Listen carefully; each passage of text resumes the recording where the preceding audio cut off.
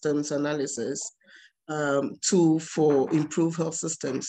This is a series that we are very passionate about, in that we want to support practitioners in terms of building their skills, and also trying to support them with regards to capacities around how they deal with complex issues in their routine and everyday work.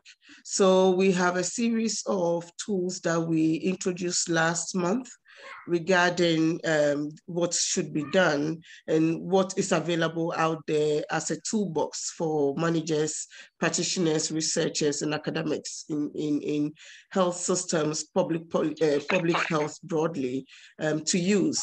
Today, we are continuing with that session, and today's topic, as we would see,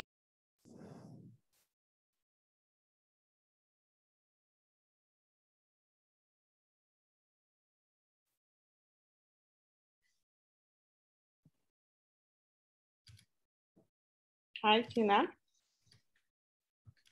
I think Gina is off, Martina. Okay. She's disconnected. I thought maybe it was from my side. Okay.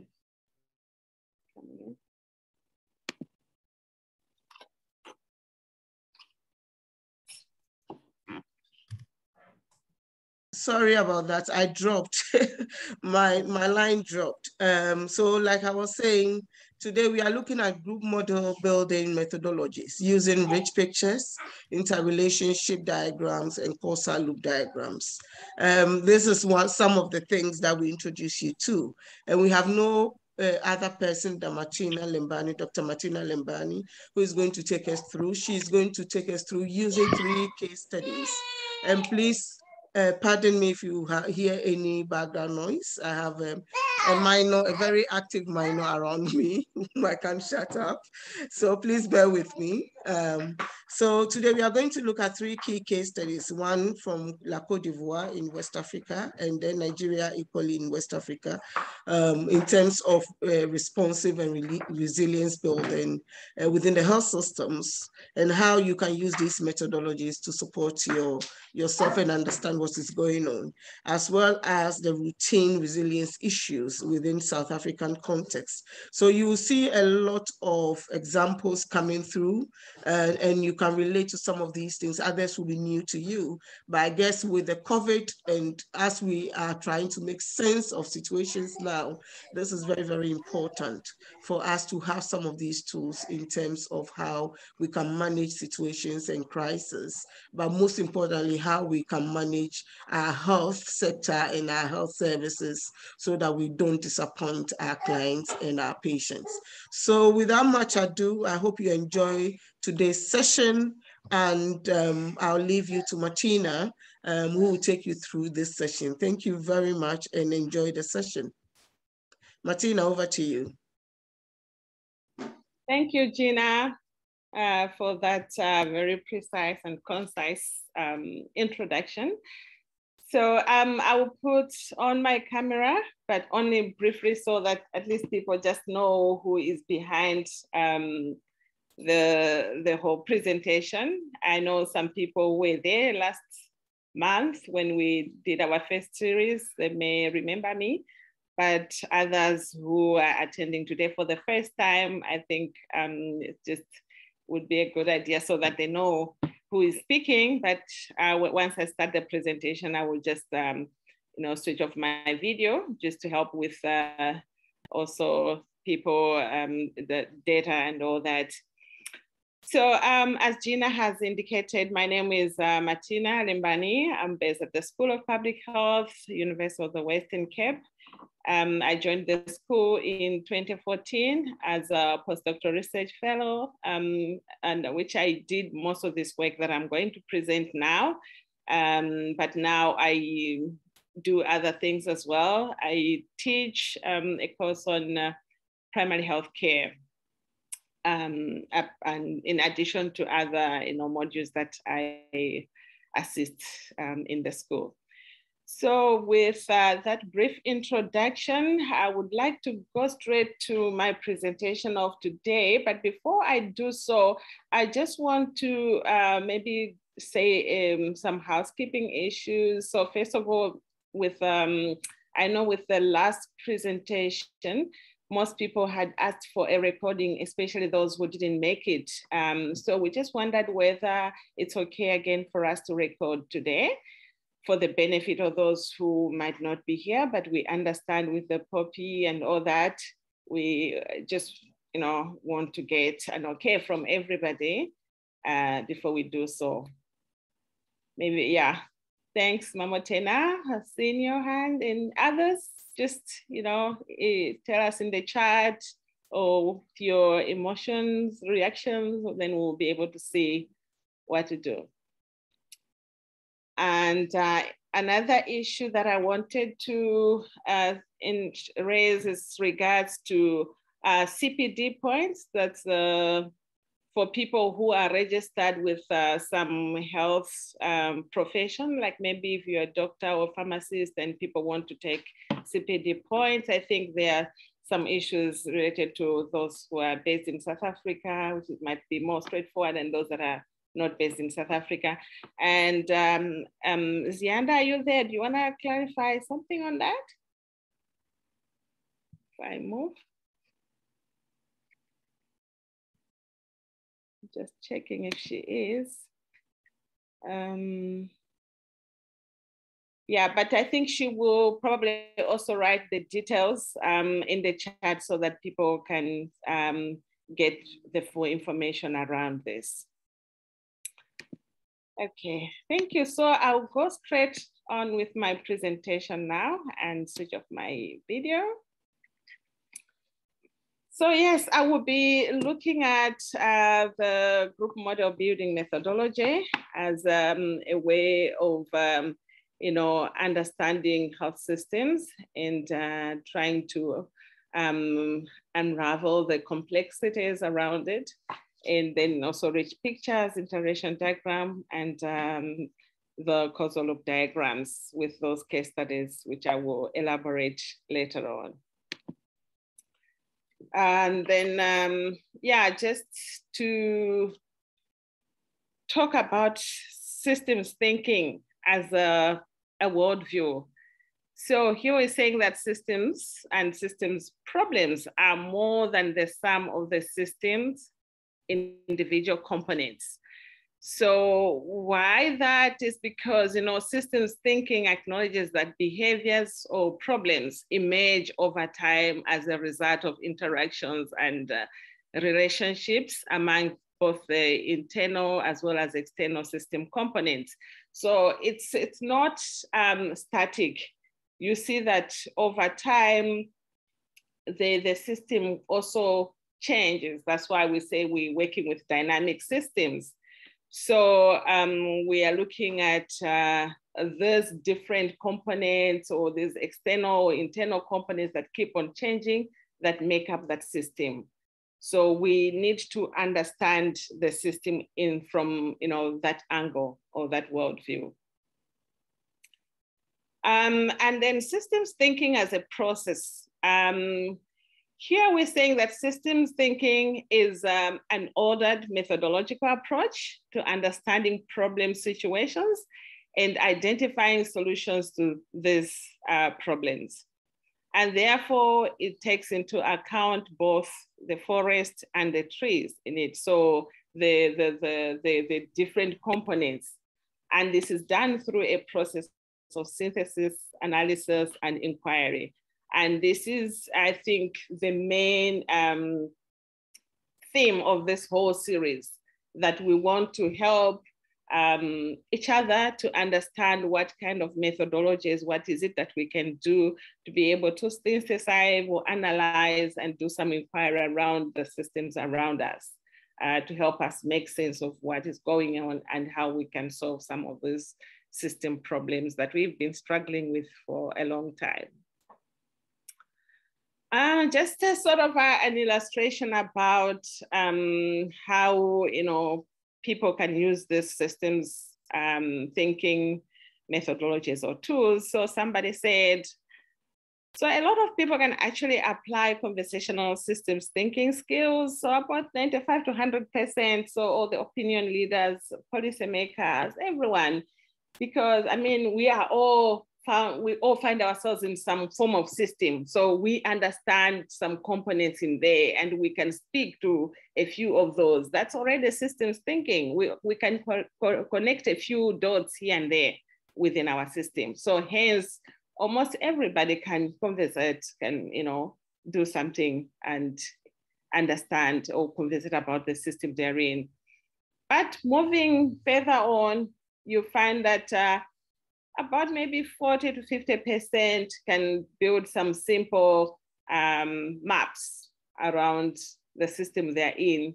So I would say maybe most of us in this room, we can, to some extent do this, build some simple maps. We can do some concept maps. We can do something maybe within our office and see what, how the different systems work together. And then moving further down, you realize that only about maybe 15 to 20 people are able to actually now build some simple models. So the first one was just the maps where you're just like, connecting this and can interact with that. But with the models, then there you're using maybe data, you're using some kind of simulation.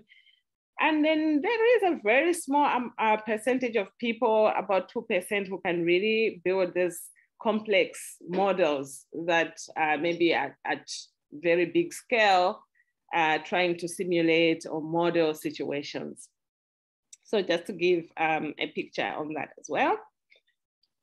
And then before we go further, I just wanted to recap like some of the examples that Gina went through last month when she did her presentation. So she talked about the different tools such as process mapping, outcome mapping, mind mapping, reflective practice, soft system methodology, systems dynamics, modeling, social network, causal loop, concept mapping, aspect models, and rich pictures, and. So there are quite a number, but I thought I should just take. And in each one of these different tools, they help us to accomplish, different things within the system. So as I said earlier, there are some that will help us to do synthesis of the system, of the issues, others that will help us to do more of the analysis, and then there are others that are more to do with inquiry. So, and then also it depends on what question you are asking or what kind of problem you are trying to solve. If it's more of an internal systems thing, maybe you will want to do something different. You want to use a different tool. Maybe if you are looking at a whole system, like a whole sector, you look at a totally different tool as well. Moving forward. So in general, what do these system tools do to us? So they help us to make sense of the complexity. As we have seen that we're dealing with different components. And they also allow us to model a situation over time, as I indicated also earlier, that these systems change because of the interactions that are going on at different times. And then also it enables us to collaborate and share information or resources that are in that system.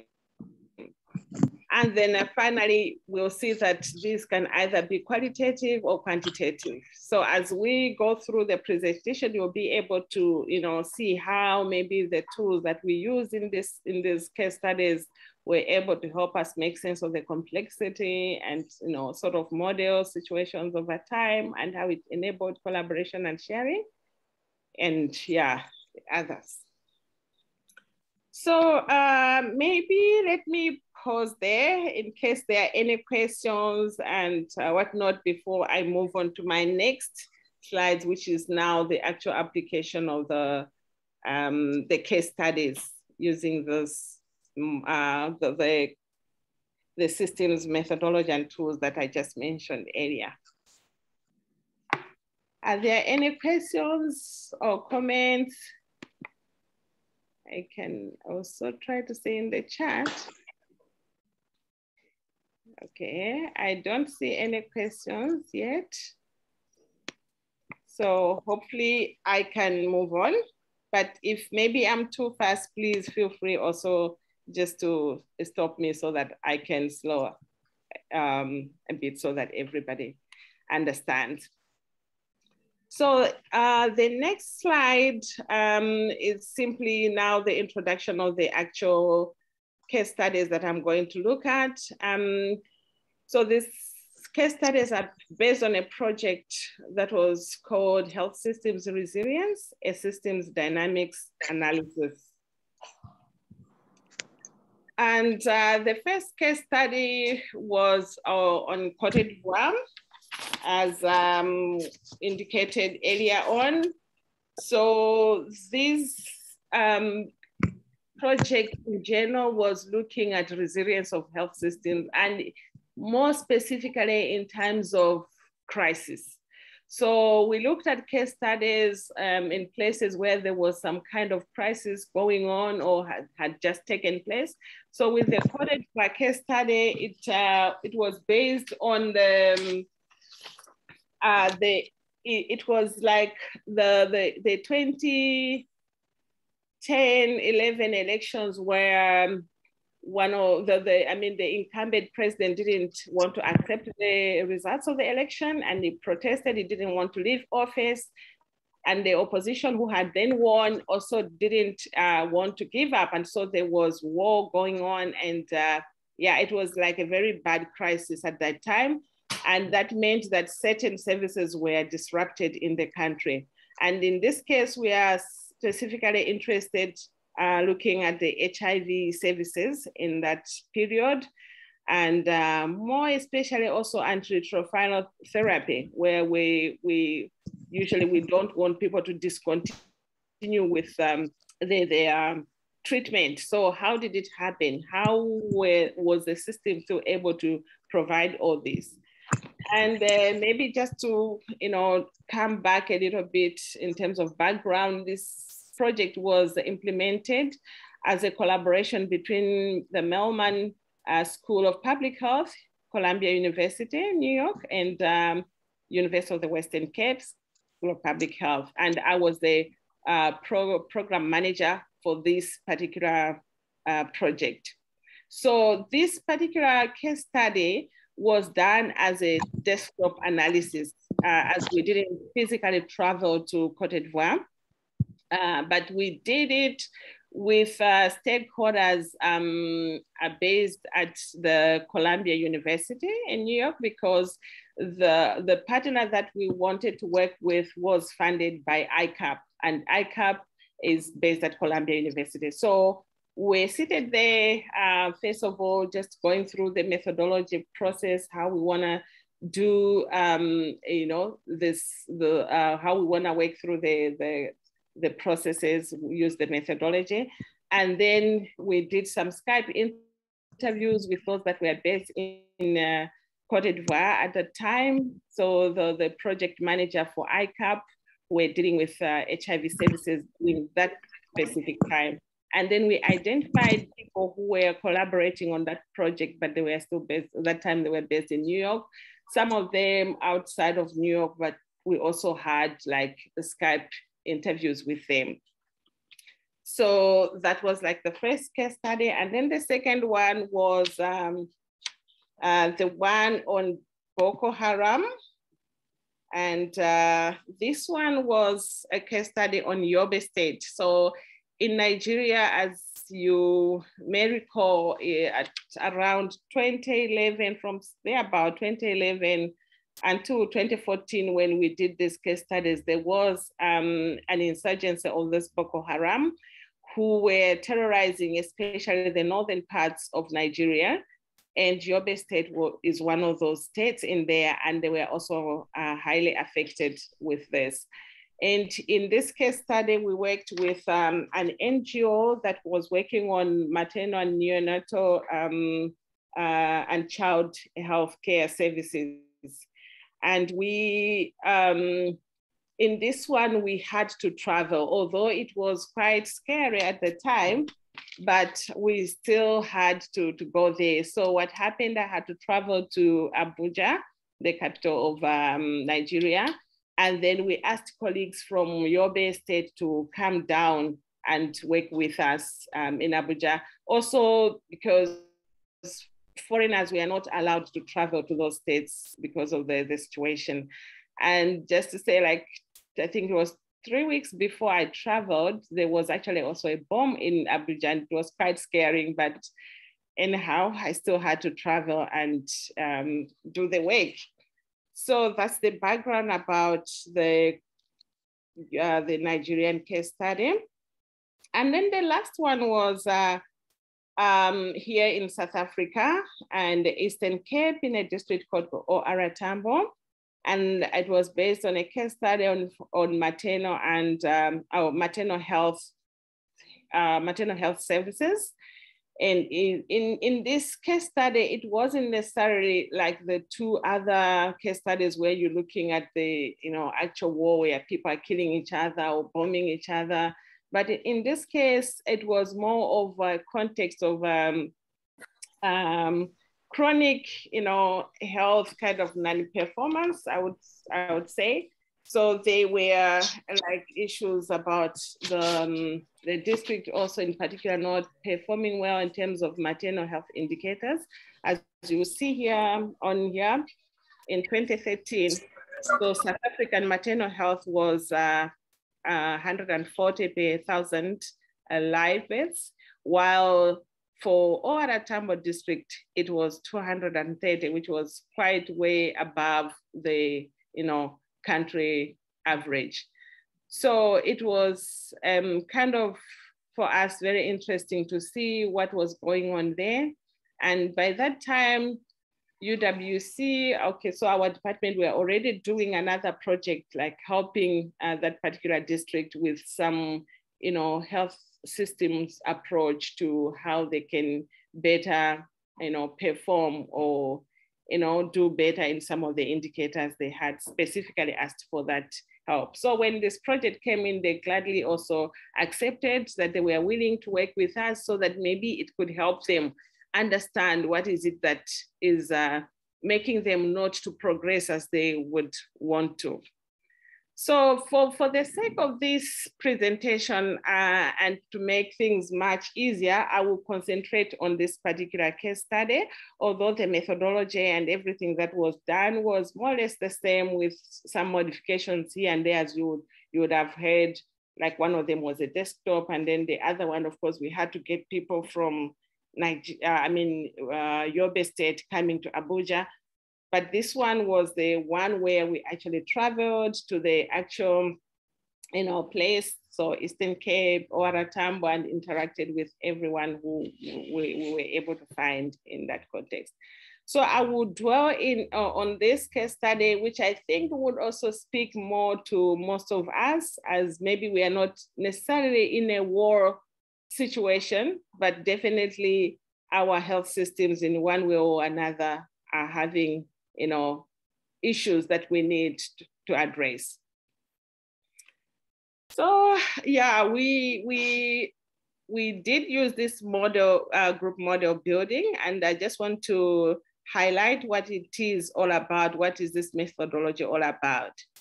So according to Vennings, the group model building is a process in which team members exchange their perceptions of a problem and explore such questions as, what exactly is the problem we face? How did the problematic situation originate? What might be its underlying cause? And how can the problem be tackled?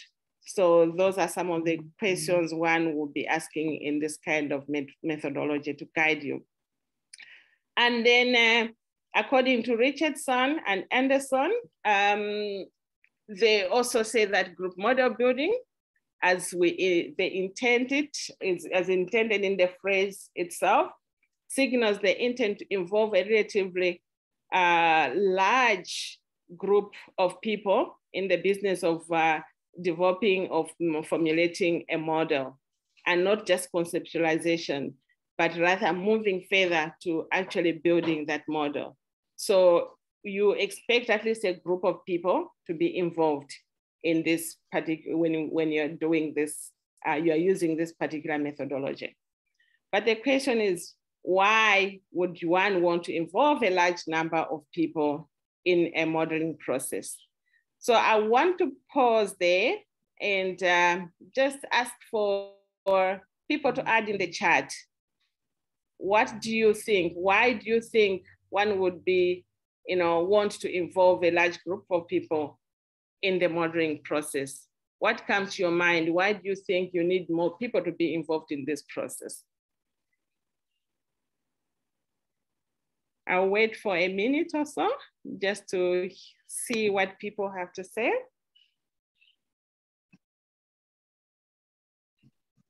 Thank you, I see. Yes, diversity of viewpoints. We see things differently, sense making, consensus building, and ownership.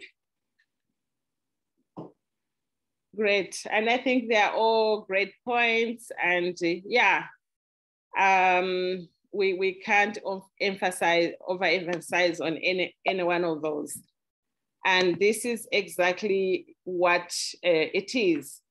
So just to summarize, or just pick a few, maybe we might not even exhaust everything, but some of the points I have here include that using more people helps, like in terms of insights that come from that group model or from that process as we involve people with diverse backgrounds and diverse roles and people from different components of the system itself, and therefore different knowledge as well.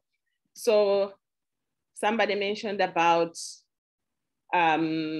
ownership. So definitely that likelihood of implementation of a process or a policy that may come out of this process is much more guaranteed if people were involved. And then also participation as an intervention itself, because as people interact, it helps with social construction of new realities. As people exchange ideas and they dive deep into that issue, it definitely brings in new issues that people never thought of. And that helps also in the process of how then they can better intervene in the situation. But it also helps to change mental models amongst participants. Many times you realize that when you start, this kind of conversations, people would have had their own standpoint. They will say, okay, this is not moving or it's not working because of so and so. But once you start this process, people's understanding of their mental models or their subjectivities totally disappear as the process unfolds. So, and that then helps people to be more open, and then they can also understand where they themselves are not doing their part and how best they can support the system. And then also it provides opportunity for people to be involved in designing systems that are intended to benefit them. Yeah, of course, if you know this is something that is going to, benefit me, maybe you can also put in a little bit more effort into it and further direct it. And because it's going to benefit you, you will, try to contribute as effectively as possible. And you can also use the same process for theory building.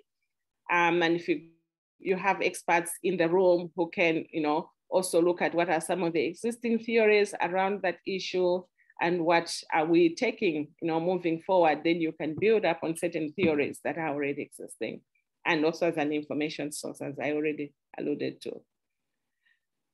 So here I just want to, I know it's very small, you might not see, and it's not, don't worry, because the next slide is going to summarize all this. But just to say the processes that one has to consider when doing a group model building process. So one, there's here what we call the scoping of the problem. And here you're trying to understand the problem by collecting like preliminary information, conducting interviews, and then determining the problem boundary, and then surface what the definition of that specific problem you want to work on. So it has to be very well bounded.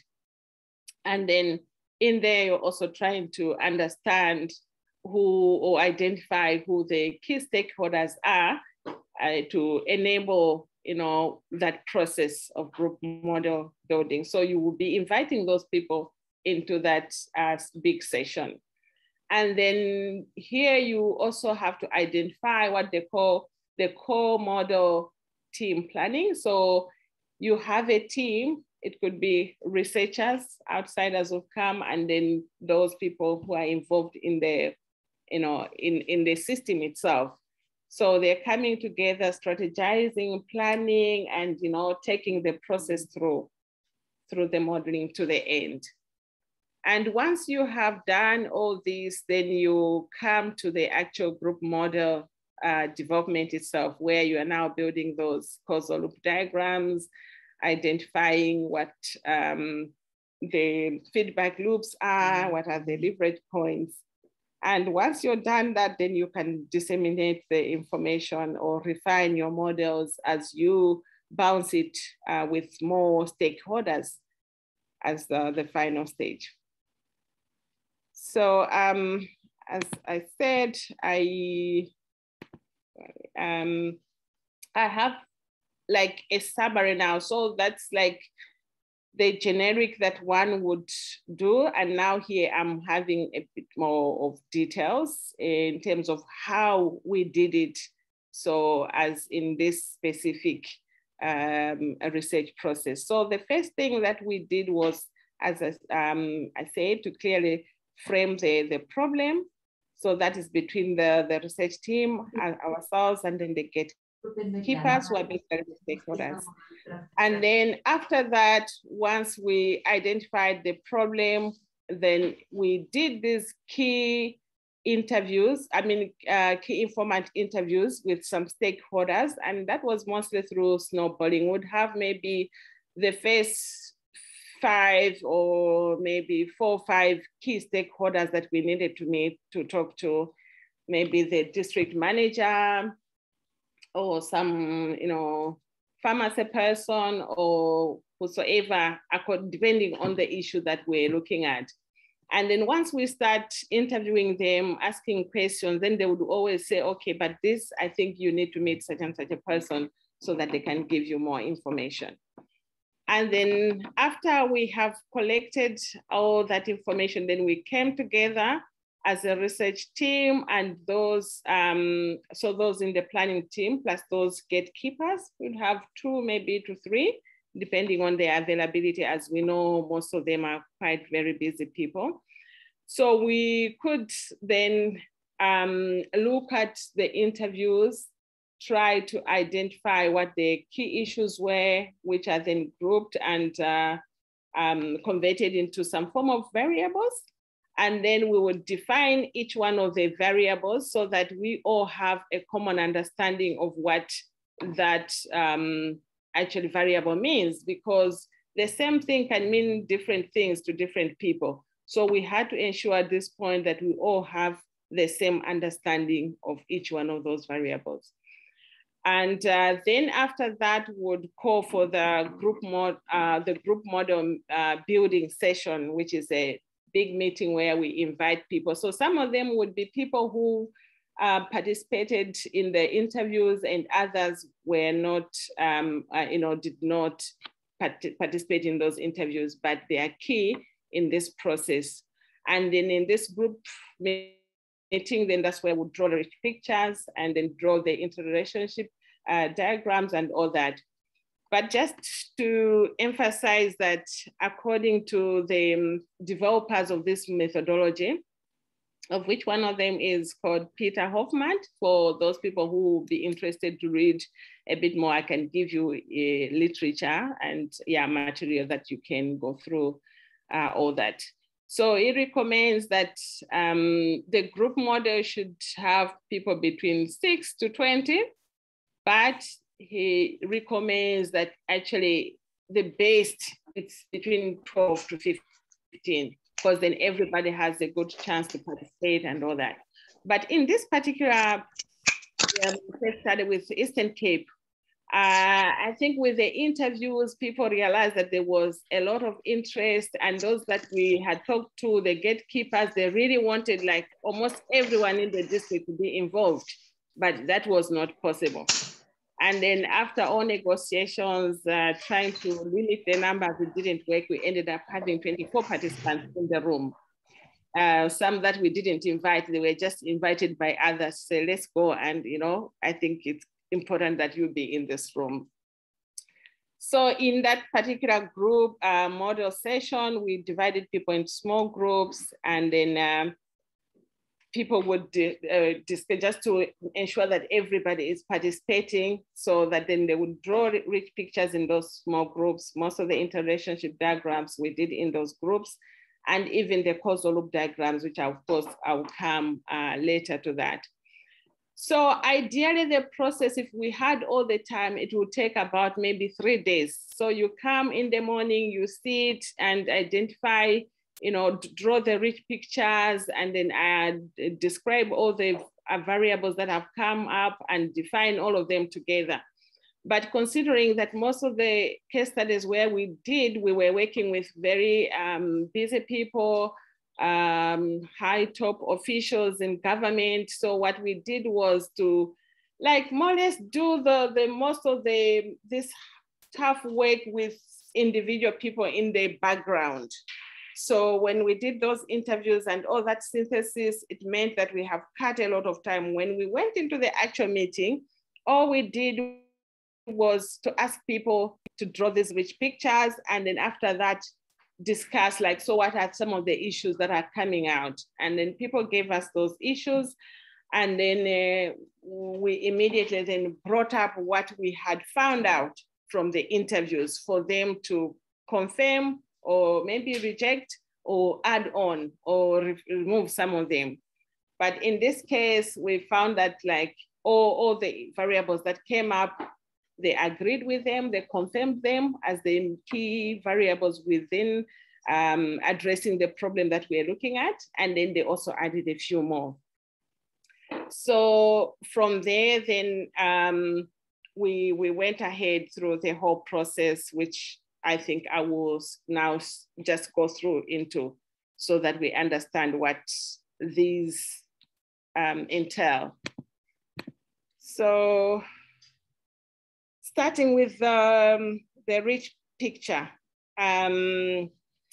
So a rich picture is supposed to be a tool that helps with synthesis of information around the complex health system or a complex system that you are looking at to help you to understand the problem.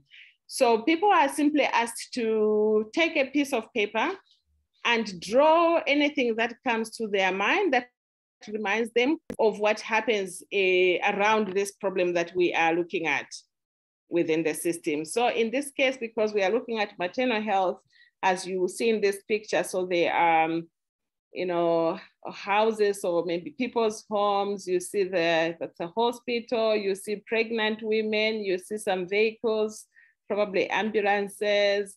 And then they also try to show the terrain through which these women have to walk long distances, and all that. So it wasn't just this. So we had different groups, as I said, small groups, and each one of the small group also came up with their own rich picture. Ideally, you can ask people, each individual to draw their own, and then they discuss as a group and then agree on one and put all the different elements. It's usually encouraged also that people just use pictures, but you can also use a few words because sometimes you are not really able to draw. If you're not such a good artist like me, you might want to, chip in a few words so that people understand what your picture is talking about.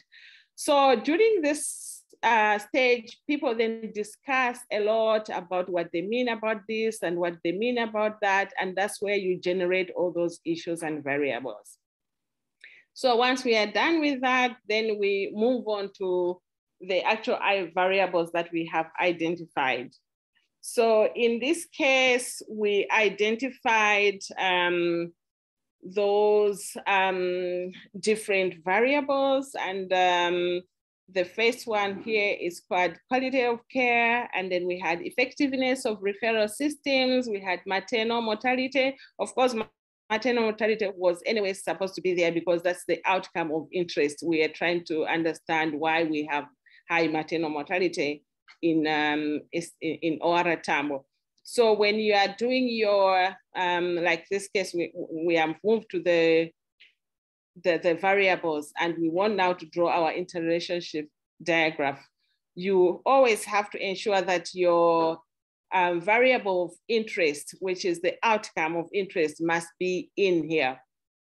And then the other things that came up were availability of drug supplies, and then impact of structural changes in the district, equipment, maintenance, and staff support, transport availability, staff attitudes, use of data for management, leadership and team building, internal accountability, impact of NGOs, staff competence and confidence, staff training, HR availability, and personnel management.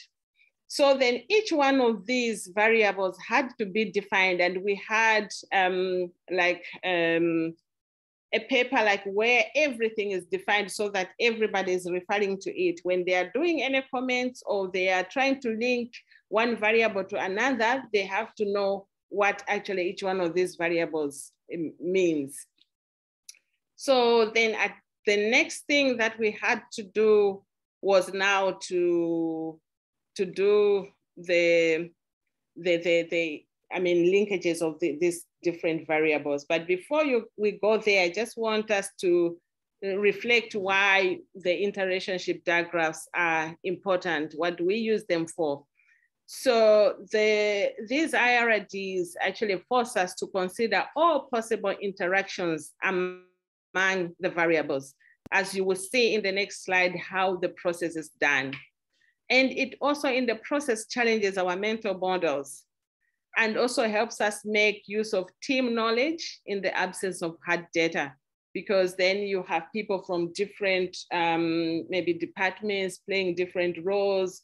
And because we are in that process and each one of them knows a little bit more about this, then we help each other to,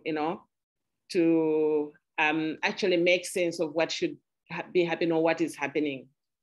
And then also helps us to see that complexity, as you also see in the next slide. And then in the final analysis, of course, it helps us also to build consensus on priorities. So which one is more, when we're doing the interrelationship diagram, we also ask what is the relationship and which one is affecting the other. And you can also debate there for quite a long time. So eventually you have to prioritize which one you think affects the other more and build that consensus. So here is the interrelationship diagram that then we created from those variables. And how it works is you start with one variable and then you ask questions around, like going through all the variables until you come to the last one, and then you do the same. So I will just give an example here. So we have quality of care. So the question that we will ask is that, is there a relationship between quality of care and effectiveness of referral system? And if the answer is yes, then the next question is, which one affects the other? Does quality of care affect effectiveness of referral system, or effectiveness of referral systems affect quality of care? So this is how you identify which way the arrow should go. And in this particular context, after the discussions, people said, no, it's effectiveness of referral systems that actually affect quality of care. So the arrow was drawn from effectiveness of referral system towards quality of care. So then you go to the next variable. Is there a relationship between quality of care and maternal mortality? And again here, the team said, yes, there is a relationship. But now you realize the arrow is coming from quality of care towards maternal mortality. So it means that quality of care is the one that actually affects maternal mortality, either that make it go high or lower. And then the same question is asked, is there a relationship between quality of care and availability of drug supplies? So again, they said, yes, there is a relationship, but the relationship now is that availability of drug supplies affect quality of care. And then we went on, does quality of care and impact of structural changes, is there any relationship? They seem not to have identified any direct relationship so far. So then we just skip that. Then we go to the next. Is there a relationship between quality of care and equipment or maintenance? And the answer was yes. So there was, again, an arrow drawn from there to quality of care. So in this process, it means people are being forced to critically look at each one of these variables. And once you have done with quality of care and you have drawn the arrows going to quality of care or out of quality of care, you move on to the next variable, which is effectiveness of referral systems. The same way you ask, because this and this have already been done, so you just start with here. Effectiveness of referral systems, there in a relationship between it and maternal mortality? And then the answer was yes, and that these referral systems actually affect maternal mortality. And again, there's effectiveness of referral mortality. I mean, is there a relationship between this and availability of drugs? If there is, but in this case, it doesn't seem to have had any relationship, so they didn't have an arrow. Then you just move to the next, which will be now effectiveness of referral systems to impact of structural changes. If there's none, you move on to the next, until effectiveness of referral systems has been, compared with all the other variables. And then you move on to maternal mortality and you do the same. You move to this, you do the same. So you can imagine this is a process that can take you quite long, because you are really trying to force yourself to understand your system or the issue that you're trying to understand it into detail. So because of that, we thought it would make more sense for a smaller team of people to actually do that and then bring it here. Because if we are going to do this in that 1 day session of group model, this thing can take probably half the morning, and especially where you have a big team of people and they are arguing. Sometimes there are certain variables that are quite difficult and people have to really debate whether HR availability is the one that is affecting leadership or leadership is the one that is affecting HR. So in that case, people have to debate to see which one is affecting the other, because it can be either way. And then all the time they have to choose one. It has to be a one directional. So that's where we're saying it helps people to prioritize. So which one is more important between this and this, although both of them are important, but which one is more of a priority? Maybe let me pause there if there are any questions. So this far, the rich picture and the interrelationship diagram that I've presented so far. Any questions or comments?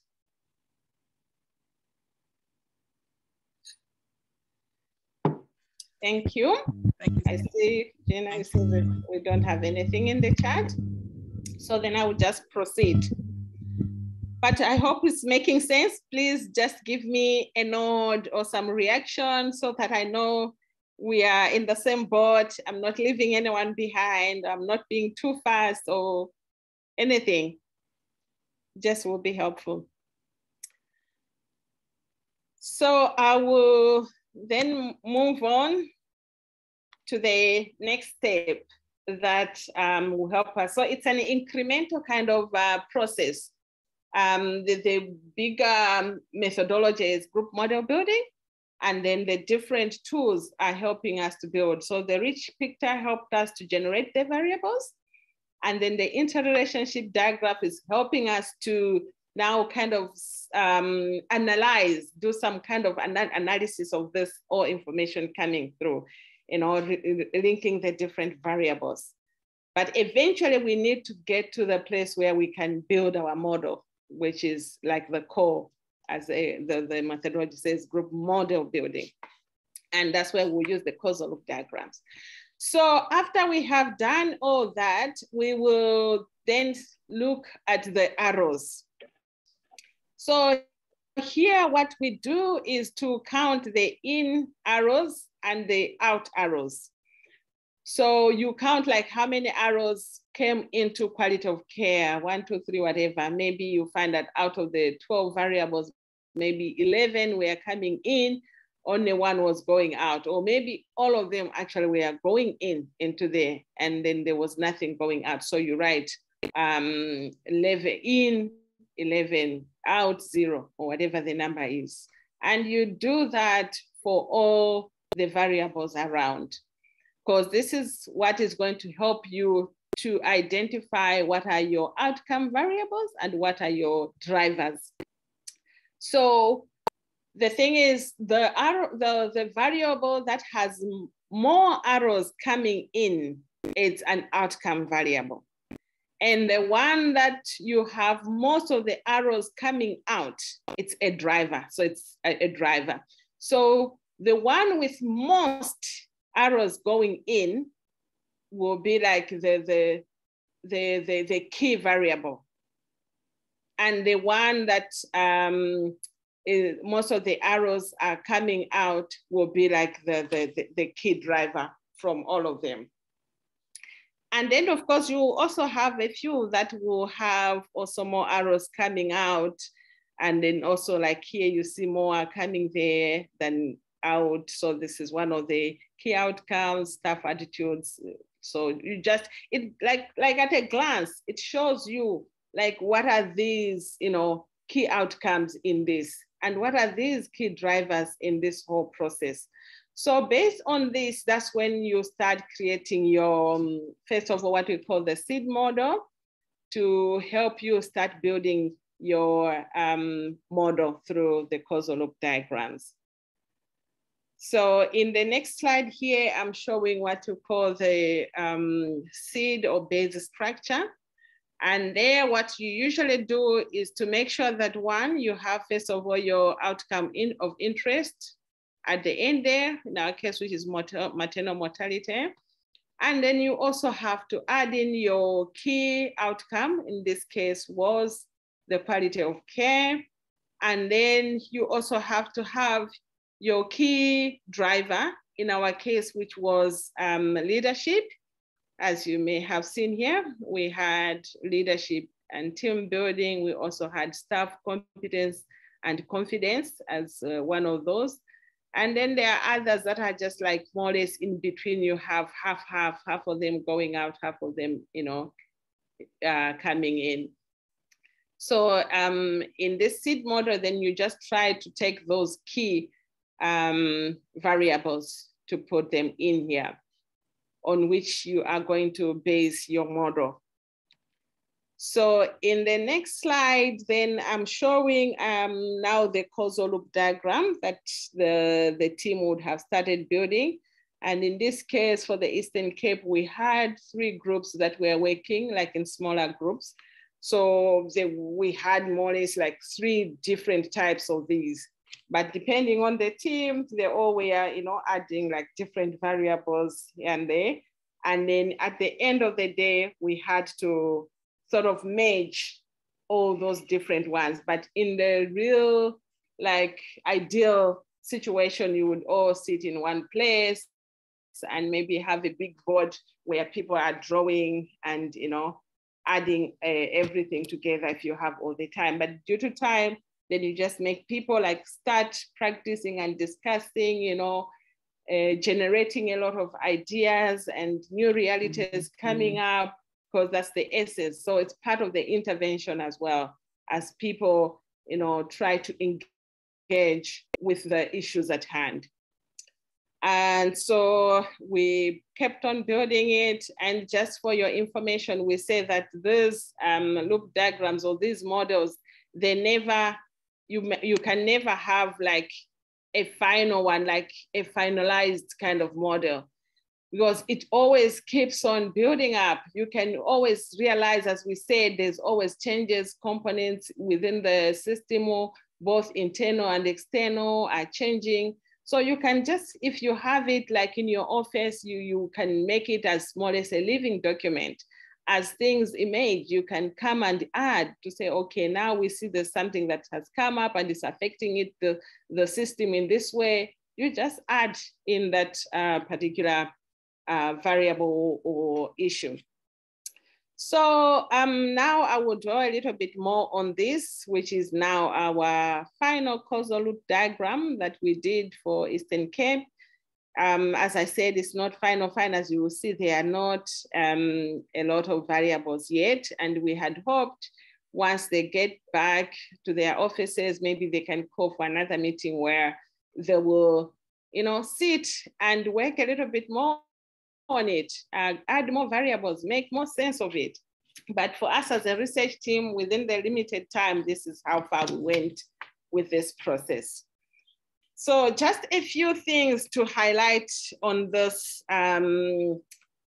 causal loop diagram. So the causal loop diagram mainly helps us to see where are the feedback loops.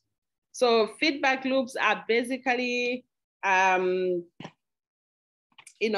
places where you see these arrows creating a ring. Like, so in this case, you can see that there's, okay, let me rather start from here. So you have here leadership and team building. So it was said that leadership and team building, and okay, maybe let me just start again to say how one builds the causal loop diagram, which is slightly different from the questions that you ask when you're doing the interrelationship diagram. When you're doing causal loop diagrams, the question that you ask, once you start with a variable, you say, okay, so this one affects staff support, as we may already have had in the interrelationship diagram. But the question is, when leadership increases, so you always ask from the positive point of view. When leadership increases, what happens to staff support?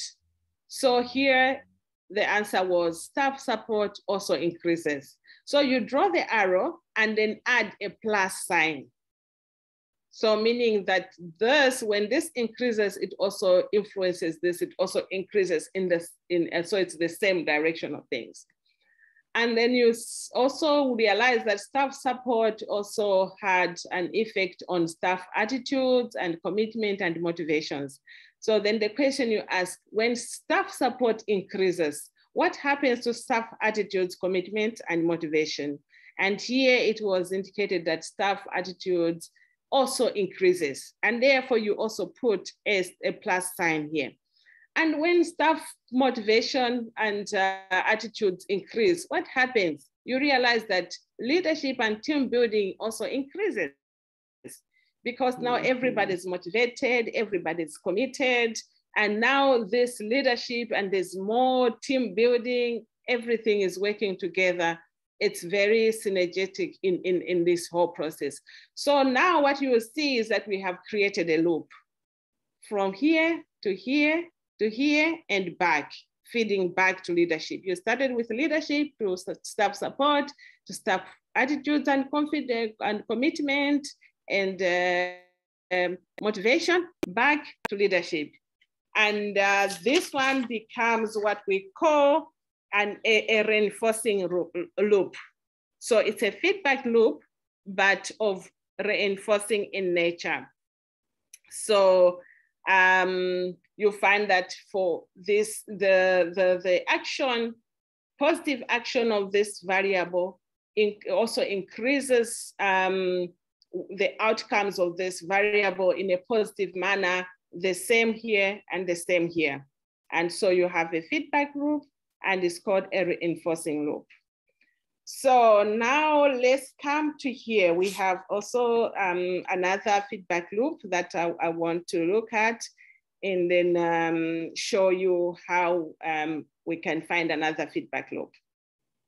So we are saying here, staff attitudes, commitment, and motivation, they definitely will affect quality of care, as we saw there in the interrelationship diagram. But what kind of relationship? So if the staff attitude and commitment increases, quality of care is also what? Increasing. So we have a plus sign here. And then when quality of care increases, what do we see? Patient attendance increases. So we have put here. So we didn't have patient attendance in the interrelationship diagram, but when you come drawing causal loop diagram, you always have to put in other explanatory variables that will help you to make sense of the whole system. So in this case, we are saying patient attendance increases. But what happens when patient attendance increases? We realize that workload increases. Then we also have a positive sign here. But when workload increases, what happens to staff attitudes, commitment, and motivation? We realize that this now decreases. So here we put a negative sign. And this one now is no longer a reinforcing loop. It becomes a balancing loop. It's a feedback loop, yes, but it's a balancing one. So a balancing loop is one where processes generate the forces of resistance, which eventually can limit growth, and of course can also maintain stability and achieve equilibrium, because then this forces you now to start doing something. So this is where we have some sort of resistance, and we will call this a balancing loop.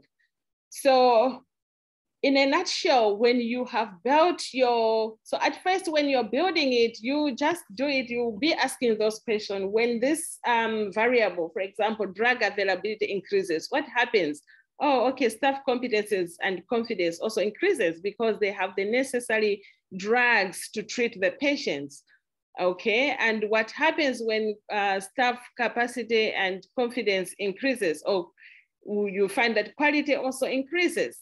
And then you go like that. You just be putting, different variables as you see them fit and which one is speaking to which one within that system. And as I said, this one is nowhere close to being complete. But for the time that we had, we just had to start and do something on it.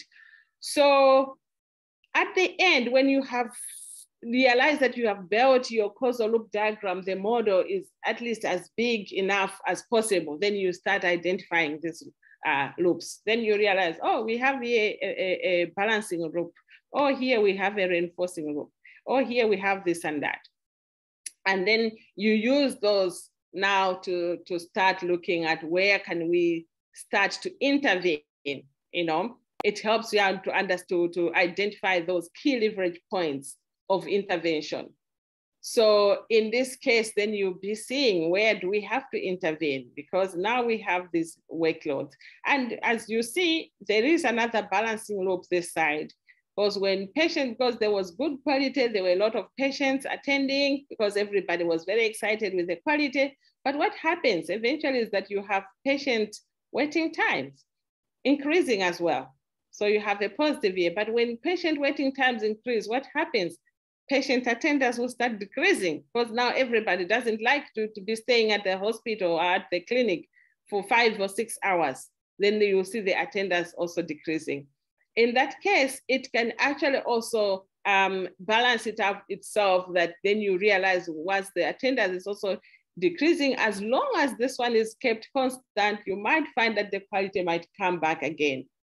But it all depends. If the staff were so demoralized, so demotivated, and they decided to move, then maybe this has already by now been distorted. And it might have ripple effects even to team building and leadership, because now leadership is very angry with everybody and therefore not supporting staff anymore. Everybody in the system is so unhappy, and everything will just affect the whole gains that we had, created. So this is how then one interprets the causal loop diagrams. I don't know if there are any questions on that before I move just to summarize this whole process. Do we have anything in the chat, Gina? Okay, we don't have anything. I have a quick question. Yes. Maybe I missed it. What is the difference between the blue line, thin lines, and the gray thick lines? Okay. So no, definitely I didn't mention this. So these are like some of the pathways that we identified. So as I was saying, these feedback loops. So you will see here, like from here to here to here, I put the gray line just to help me. They're simply there to help you identify some of those key pathways or feedback loops in the system. So like here, you can see there's this one also going all the way here, and you can come down here, all right? So it's nothing very particular. It's just to help you to better see those feedback loops. You can use thicker blue lines. You can use red lines. You can use anything that you feel comfortable with. And you use the same software as the interrelationship diagrams? Yes. Or okay. Yes, it's the VenSim. But I think there are other softwares as well that people use, like I think, or which other ones, but we did use the same one, the VenSim, yeah. Thank you for that question. Let me just move further down. So yeah, so just some wrap up in terms of what the causal loop diagrams help us with. So they do help us to identify those feedback loops, and also to see dynamic changes where changes happen over time. And then this will then help us to identify those leverage points or points of intervention with potential for maximum effect. As I said, that you just changing one variable somewhere, it can have a very bad effect everywhere. So like in this case, just this workload thing can actually wreck the whole system. So if you pay attention to here and how you manage here, and yeah, it can actually resolve a lot of issues, because once these people get demotivated, then it can also impact on leadership. It can impact on that. As much as this is a key driver, then if you realize that here things are not, so you should rather maybe either start working, making sure that this is not weakened. So try to intervene as much as possible quickly on this side, or try to intervene somewhere here, so that as much as you have high workload, what do you want to do to ensure that those are not so much affected to that level where they become so demotivated? But usually with workload, we know it does that. So yeah, and then it also helps us to know where policy resistance is, like what are some of those unanticipated consequences. Again, coming back the same here. So when you increase your quality of care here, you didn't intend that you want to increase workload. It's just one of those unintended. And you also didn't intend to increase people's waiting time. You just really were focusing on quality, but you didn't realize that that quality actually will entail more patients. That might mean increasing waiting times. and that will mean more workload for staff, and then patients will not be happy with you, they'll be very dissatisfied and all that. Yeah, so, and then one can just keep on building that model, moving on. So just in terms of summary for this particular case study, we're saying that quality of leadership was shown to have a pervasive influence on the overall performance of the system by linking to numerous factors and feedback loops, such as staff motivation, which was found to be a reinforcing feedback loop, loop one, and then also capacity building reinforcing loop two, which I didn't actually focus much on, but it's around here, where, you know, with team leadership and team building, which increased, meant that there was more increased staff support as this team building increased. There was more staff confidence and competence. And with this competence, there was an increased use of information, you know, where sometimes we generate a lot of information, but if staff are not confident, they are not competent, they are not really able to effectively use that information. But through this, when this has increased and we are supporting staff more and they are feeling more confident, they are able to use information better. And of course, there's also here staff training here, which is also feeding into here. And definitely you would also find that this staff support in a way is connected to, you know, staff training. The support could actually include staff training in this sense. And it's coming back to leadership. So the same leadership, because it helped to do that, there's more this, so this whole capacity building loop is all by because of the leadership build and team building.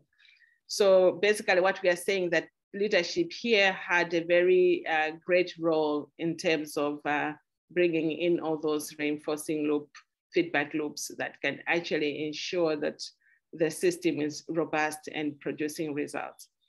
But we are saying the extent to which this R1, which is loop one, which was around here on around staff motivation. So we're saying the extent to which this loop could become a vicious circle is dependent upon its interaction with a number of other feedback loops. And so this is, you know, where I mentioned about here, the workload issues.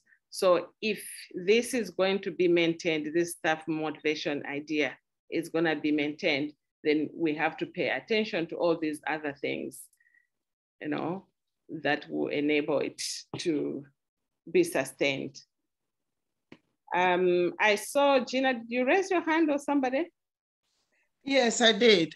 With regards to the question on use of colors, could you highlight on how one can choose to use these colors a little bit more? Because, you know, on the negative variables, you know, sometimes you get people using red color just so that they can highlight those as flashing point to leverage, you know, interventions and stuff. And I guess colors can, when you're using venison, you can use any color of your choice and you can interpret it according to what you think they mean. So maybe in terms of easily identify certain variables, you can look at some of them as balancing or reinforcing or likely, you know, and you can use colors to indicate these things as much as the thickness or the narrowness of the arrows. So I thought you should probably highlight on that option available to those who will be trying it for the first time. Yeah, definitely. As I said, it's really your choice. If you want to say, okay, where there's a balancing loop, you want to use a different color compared to where there is a reinforcing loop, for example, you can also do that. Yeah, in this case, as long as you try to also put this, the B, you know, showing like which loop this is, And then if you want maybe to put also the arrow, I mean, the signs red for balancing, I mean, for negative, whatever, where there's a balancing loop, and then you want to use another color for the plus, it's all fine. But I think what is most important is just for you to make sure that you have used that negative where there's a decrease of that variable when this other variable is increased. So really with the colors, I think you can use it like in a very different, you will see also when I show you the other, causal loop diagrams at the end, just for interest's sake, how we used and how you can use these colors. You can, it's a very flexible software, so you can do a lot with it. So now I'm just mostly emphasizing on the basics of how do you identify a reinforcing or a balancing loop and what actually it means. Thanks. Yeah, and then there I was just, like explaining again what I had mentioned in there.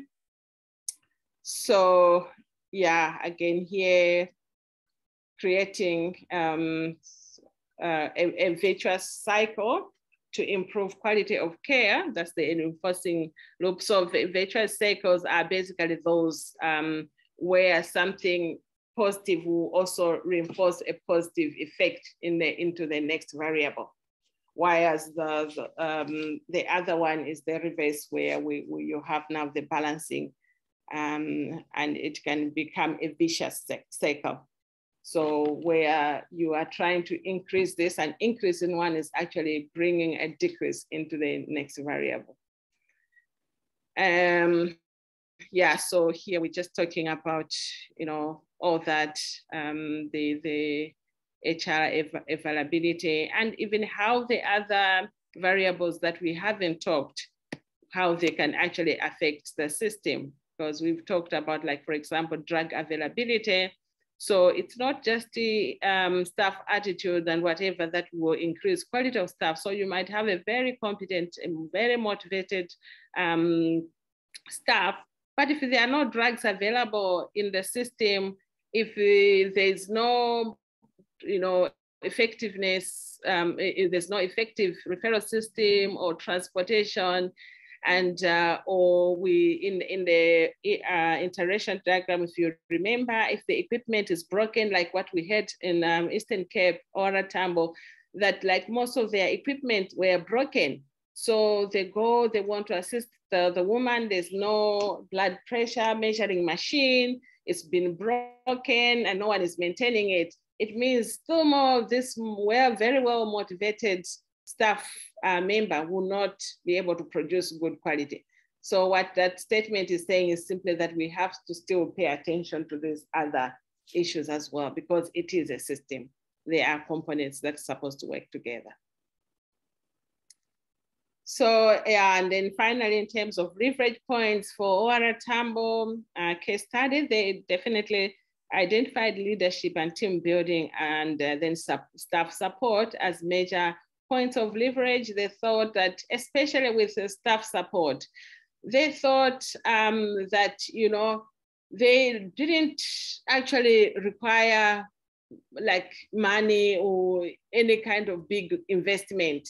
All they really needed was a team that is working together with a strong leadership and then supporting each other. So they complained about issues like, so you find a district manager coming to a clinic, and instead of simply, maybe trying to appreciate and understand what is going on the ground, instead they just come with a list of things that are not working on well, and they are simply, shouting at you. Why is this like this? Why are your numbers like that? Yeah, you are not doing well, all this and that.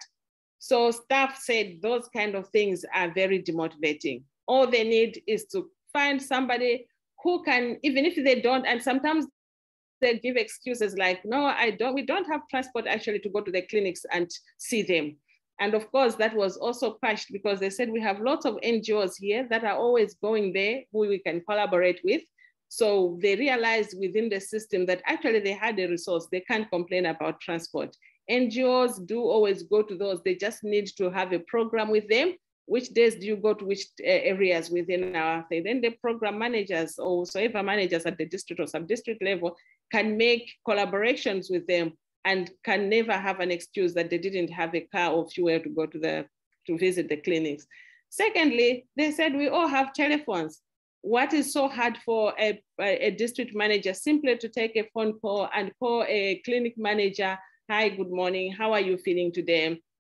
Hope you have a great day. Just encourage them.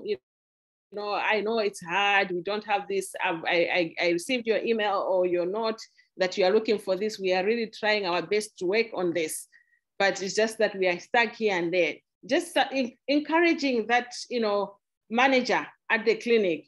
They said that alone will leave them very motivated, feel appreciated, feel like, somebody cares. But the way things are done, it's like nobody cares. So even if maybe people had some kind of resources, just looking at the way they are treated, it just makes things really bad. So they said they wanted to do a bit more of that. That was a very key leverage point for them to say, this we can definitely do. We can support each other, just like at every level. Let everybody just do what is in their power to do. But I didn't follow up with them to say how well it worked, but it was definitely one of the issues. And I've talked about the NGOs as well, like how they can actually engage with them and tap on some of their resources. So yeah, here I just wanted to show you quickly some of, I know our time is gone and I've been asking questions throughout, so I'm not hoping that we have so many questions at the end, because I try to pause and ask, unless they ask the other questions coming through, please do so. But so that we don't lose you guys before we do the pause, I know last time we didn't manage to ask you about what you feel about this process, these webinar series that we are providing. So we had this poll, which we didn't do last time. So I would like to request, yeah, you are the Zianda. I was just checking if she's still online. If you can, yeah. Can you hear me? I'm here. Yes, if you can just put up the pause so that people can, just respond to that while I'm just wrapping up, so that we don't come to the end and people are getting out and they're not able to fill in that. So we just appreciate if you can, for those of you who were there last week as well, and for those of us who are, just attended today through what I've presented, what do you feel about it? And, we just want to get your feelings around this series as we have just started, and we want to see whether we should continue with them beginning next, going on next year, or is there something that we should be modifying to make them more effective? So I will just continue now with this. So this is what we came up with from the Nigerian case study, the Boko Haram insurgency. And so just looking at the use of these lines, these different colors.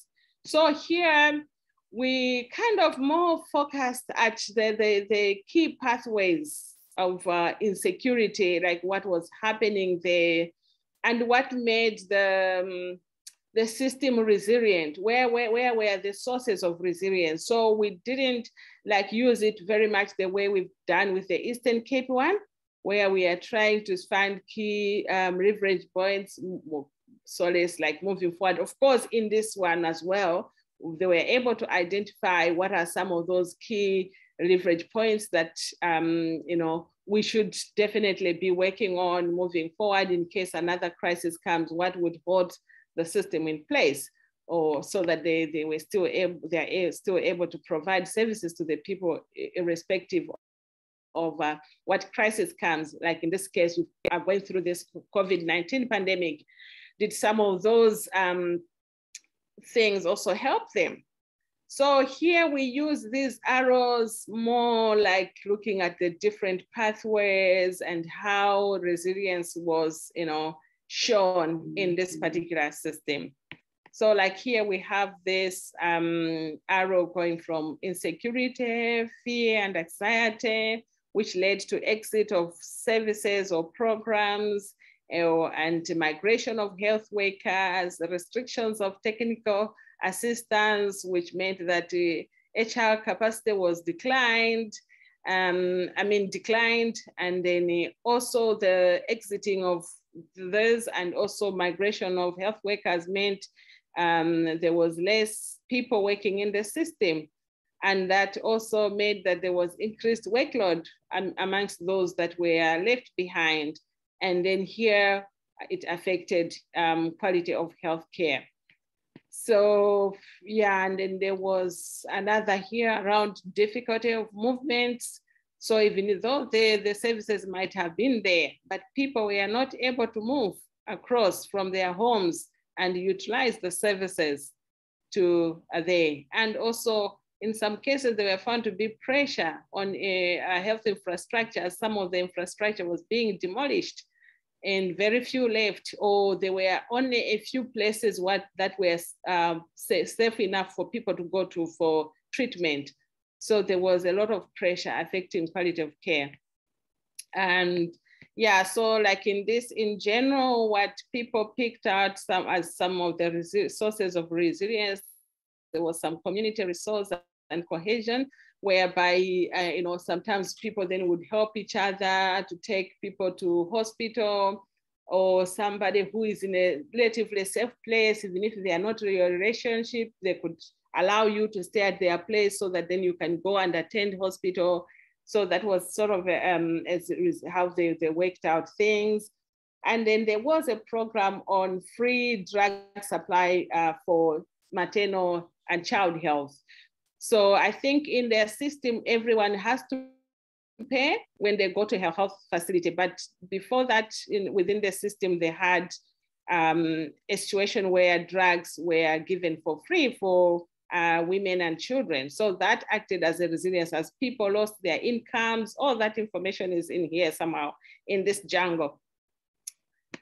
So just as another example of how you can use it, and this was the Cote d'Ivoire one around the ART treatment, and how we did it, we kind of decompartmented it, looking at the different issues that came out, political dynamics, drivers of HIV treatment prioritization, all that, and maintenance of drug supplies and infrastructure as the drugs were, in the capital where the war was taking place and nothing could get out of there.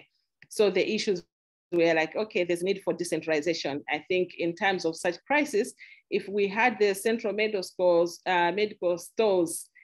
decentralized, it would have worked better. But in this case, everything was just stuck in there. They couldn't move medications.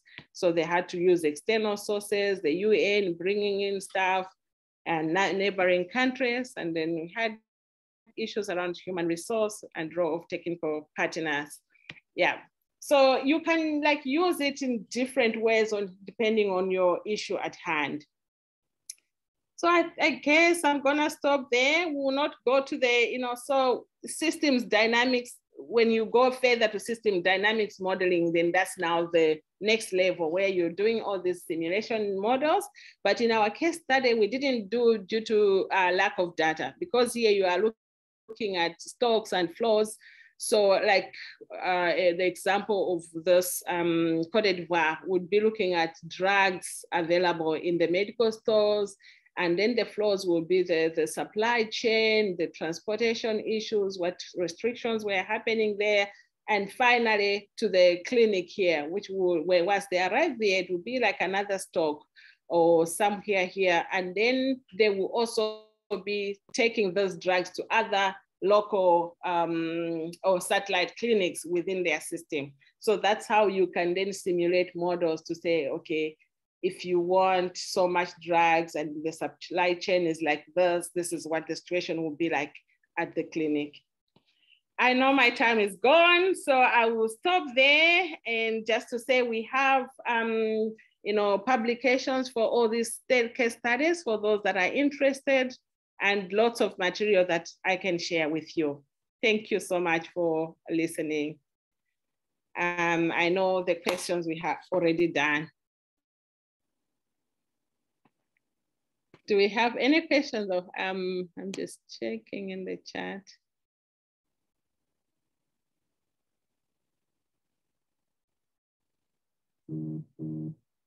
Okay, all right. Thank you.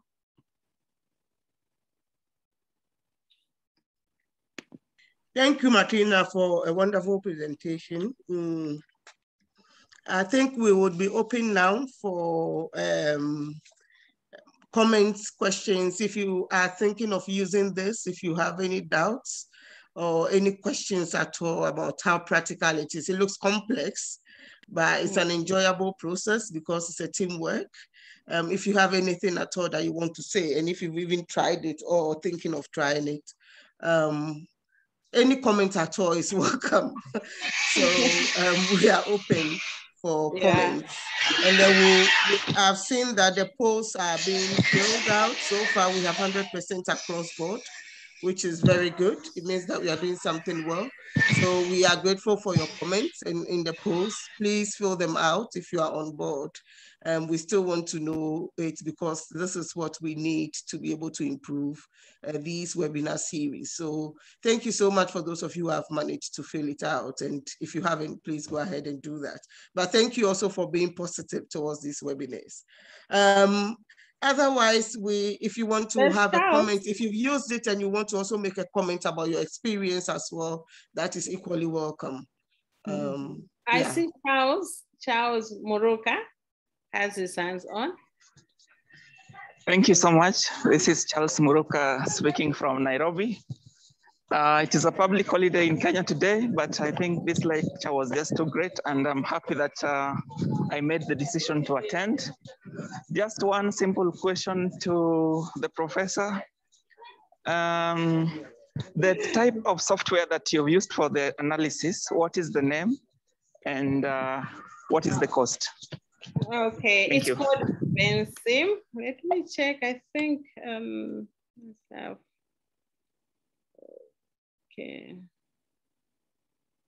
okay, so do you see the name here?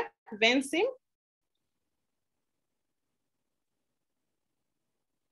Vensim software is the name. And so you can just register it. For people who are academics, it's for free. You can use it for free, it's not for pay, as long as you register as an academic. Thank you so much. You're welcome.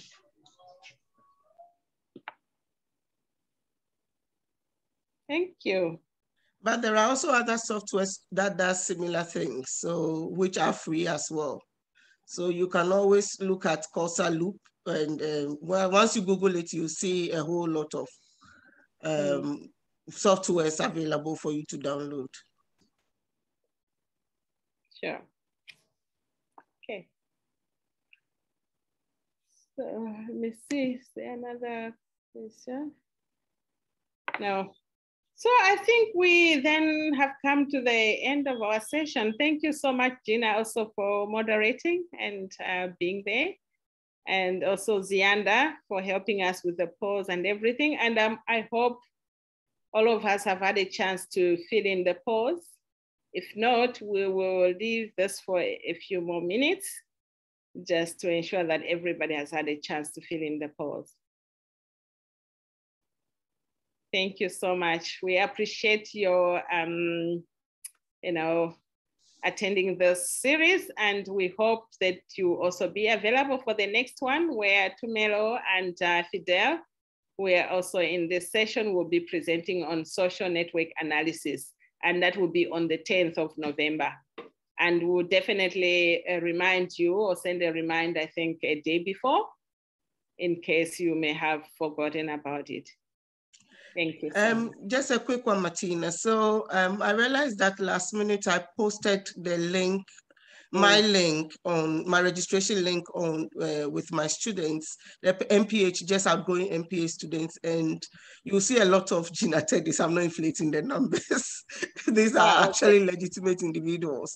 So maybe an additional link where people may spontaneously join will be helpful without necessarily registering.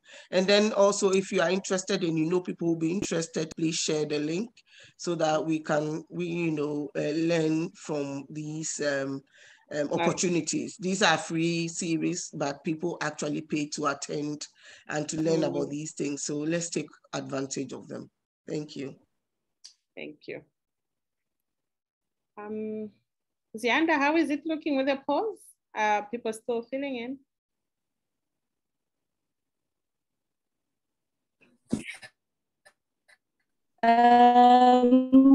We have 11 responses, 11, yeah, well, it says now 11 out of, so that means it's 100%, but I think other colleagues might have left without completing the poll, but yeah. But I see so it's 11 participants if we host and the host.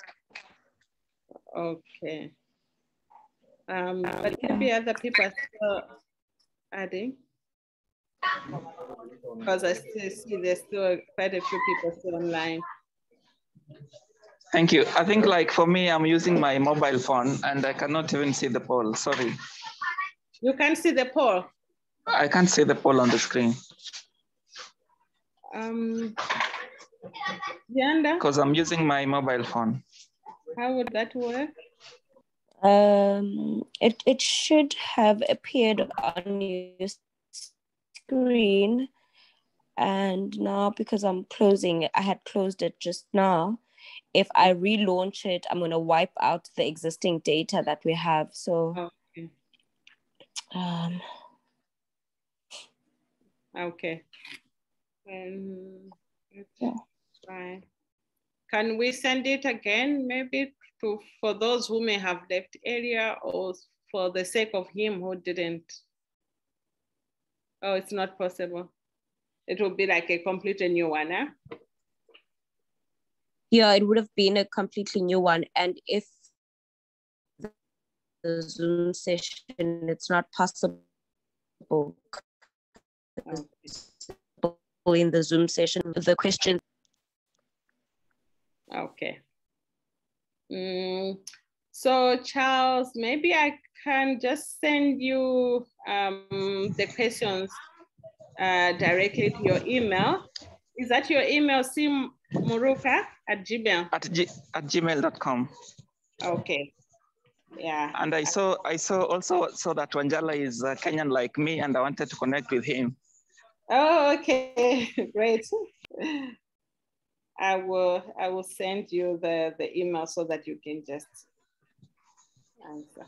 Thank you. Yeah. Thank you.